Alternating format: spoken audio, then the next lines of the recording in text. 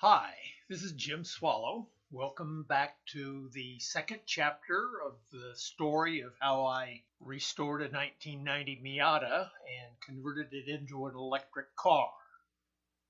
In the first chapter, I discussed how I came up with the idea, how I acquired the Miata from my aunt in Moab, Utah, then brought it home and set it up for a project that I hoped I could do in under 2 years. The first step was to dismantle and clean the entire car. As I said in the first chapter, the inside and outside of this car was covered with dust and dirt. There had been a lot of sun damage. So the cleanup required a lot of effort. I used compressed air, vacuuming, brushing, rubbing with rags and cleaning agents. Once I'd done that, I started taking off a few things I was able to take off: the front bumper, the hood. I got into the trunk that was in pretty bad shape and got it all cleaned out. The battery's in the trunk, as you notice here, and so we have to clean all this stuff out. Meanwhile, once I got into the trunk, I was concerned about how much of the electrical worked, and so I hooked the battery terminals to the truck and found, again, much to my delight, that things worked. The turn signals, lights, windows. So I was pretty happy about that. I got that left front fender off, and then came time to take off the wheels. I'll tell you about how I dealt with those a little bit later. And it was time to get it suspended up onto some blocks. Now here I violate the basic rules of supporting your car up on supports. You're supposed to use a completely level, solid surface, and it turned out that each one of the corners of my support was a different height, and that led to some problems. But I did get it set finally, and at that point there was a lot more ease of access underneath. When I thought about the amount of time I was going to be spending under this car, I was reminded of a picture I saw many years ago that suggested one reason as to why women tend to live longer than men. Now it's time to give everything I can a thorough power washing. I power wash all around the outside, in the engine compartment, back around in the trunk, and underneath. Then it's time to attack the interior. Let's start with the doors. First, I remove the paneling, then get down to the inner workings of the door itself, clean out the latching, unlatching, and locking mechanism, and then work on the power windows. I clean and grease the tracks that the windows roll up and down on, lubricate the rest of the mechanism, and I'm pretty happy with how the electric windows work.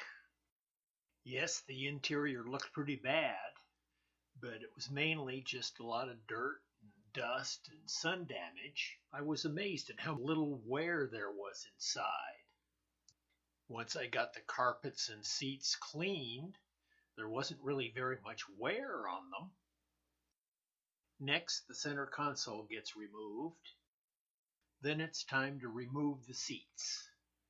Once the seats are out, then it's easier to access the inside to do my thorough cleaning. Next comes the steering wheel and all its appendages. The hood over the instrument cluster comes off. The instrument cluster comes out. The vent nozzles come out. I'm careful to mark all of the cables that get disconnected from each other, so I know what to plug back in when time comes to put it back together. And finally, out comes the dashboard. All of the guts of the air conditioning system, which I don't plan to use. And now I've got everything out, and we can see all the way up to the firewall.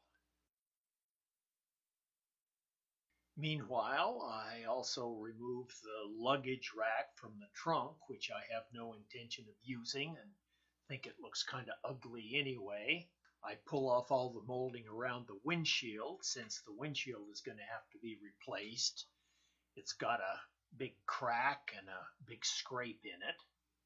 And the center console and dash get moved to my workshop where they spend the next 6 months slowly getting cleaned up and put back together again.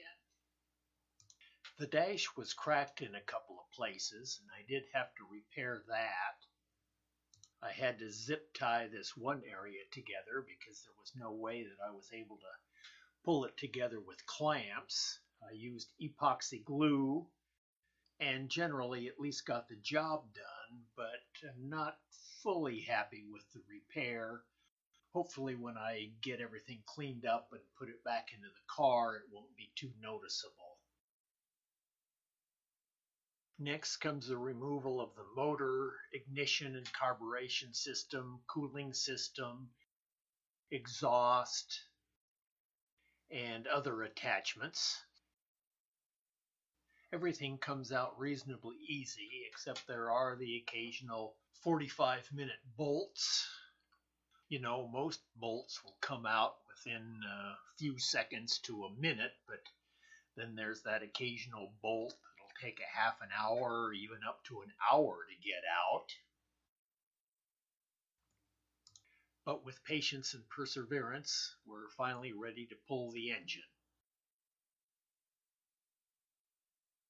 With a little help from my friends, I put up a temporary hoisting system, which actually works quite well. And pretty soon, the engine is out of there. I roll the car back into the garage where it'll spend the next 8 months. And I finally attack the gas tank.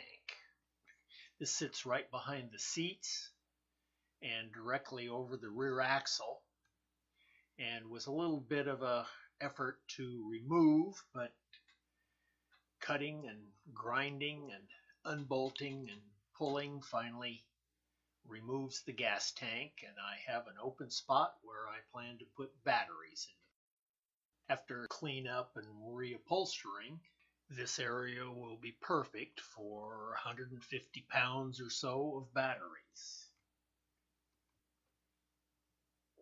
By now, I've developed a pretty significant discard pile. After all this was over, I called a scrap metal guy who came by and picked up all this and the old motor, and away it went. So this concludes the second chapter of my story of creating an electric Miata. Hope you enjoyed it.